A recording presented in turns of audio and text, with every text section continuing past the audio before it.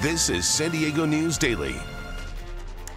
I'm Jackie Crea. Immigration experts are calling attention to a growing number of injuries to migrants. They blame the uptick on the increased height of the border fence. Now, researchers say the change has also led to an increase in drownings as asylum seekers try to cross through the ocean.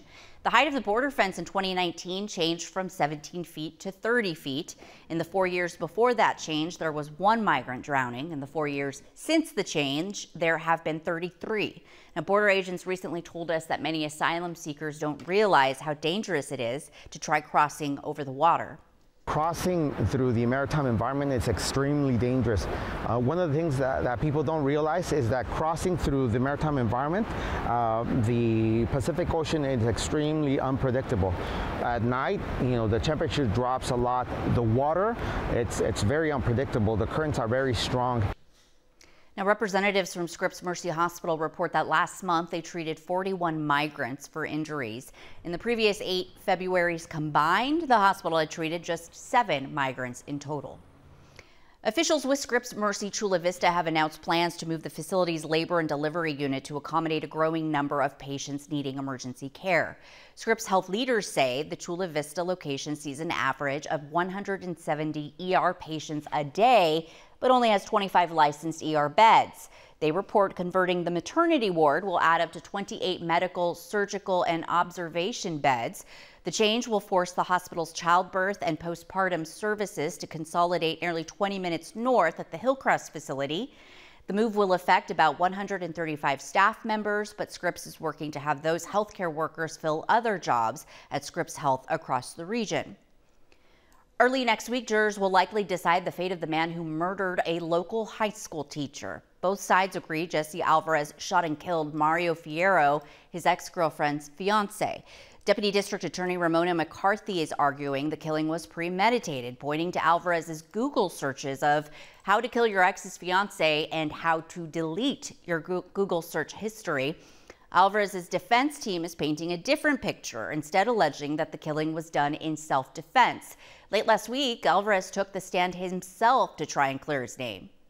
Right, he's seen the evidence. He's seen the searches that they were going to show against him in court, which they did over the past week.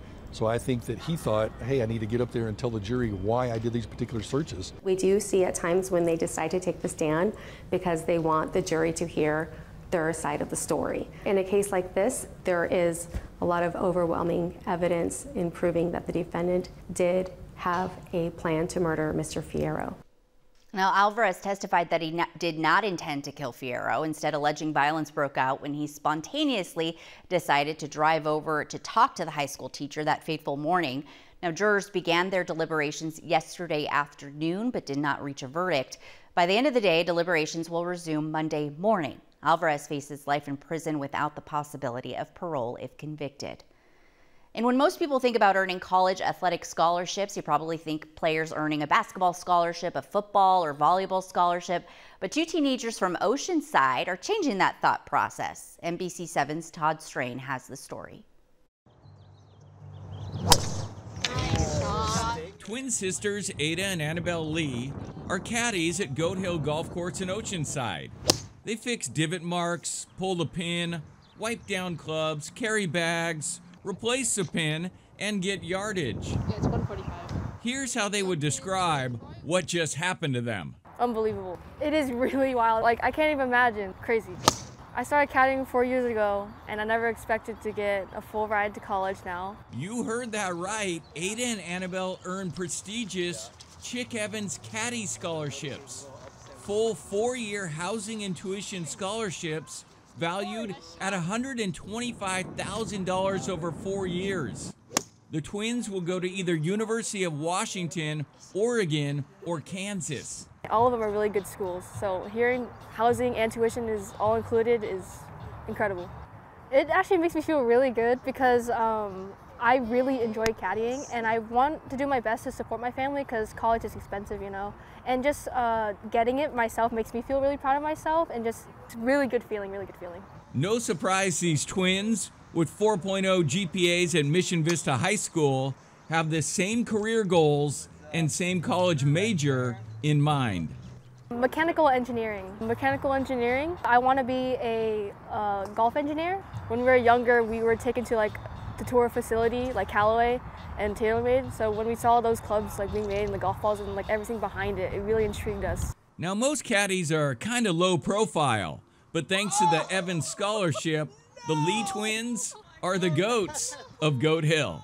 When our scholarship was announced, I was caddying for this one member, and he kept on like flaunting me. He's like, I have an Evans Scholar on my bag. So it was just so fun. But in all seriousness, the Lee twins are forever grateful for the Goat Hill golf community and its impact on their lives. It's an amazing place. I love Goat Hill.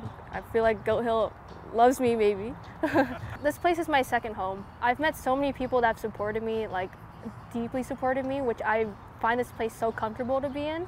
And then it's brought me so many new memories, new experiences, and just changed my life, really. A good story. NBC 7 meteorologist Brooke Martell will have a look at your weather right after this. Looking for NBC San Diego on Roku? The easiest way to find us is with Roku voice commands. Just press the microphone button on your remote and say Live TV, and then say NBC San Diego. If you don't have voice commands on your remote, just scroll down to Live TV, click the purple icon, go over to the left and navigate to News. Then head on down to NBC San Diego News. Once you got us, make sure you add us to your favorites, and we'll always be right there for you. NBC San Diego News on Roku. It's going to be a gorgeous weekend. If you want to go check out the wildflower blooms in Anza Borrego Desert, this is a look at the forecast. So temperatures throughout the morning close to the upper 50s, climbing into the mid 60s, and then by this afternoon settling into those mid 70s. Really nice conditions, plenty of sunshine with a few clouds passing overhead. And of course, your allergy forecast, it's starting to be that time of the year. If you have seasonal allergies, tree and pollen will be low for today, but grass and mold will be at a moderate level. And here's a look at your hourly forecast towards the coast. A great day to head to the beach as well. We can see mid 60s by 11 a.m. and upper 60s as we head into this afternoon, again with some of those clouds passing overhead. Northwesterly winds generally right around 10 to 15 miles per hour. Peak wind speeds, though, up to 20 miles per hour throughout this afternoon. And here's a look at the rest of your daytime highs over your inland valleys. Just a little bit warmer there, upper 60s to the low 70s. We'll have upper 50s today over those higher elevations. I'll send it back over to you. All right, thanks, Brooke. So the San Diego Humane Society is holding a virtual kitten shower. They say they tend to see more kittens come in when we have rainy days. This year, they're expecting to top last year's 10,000 kittens. They say they're in need of kitten formula, bottles, blankets, and more. They have a virtual registry on their website now.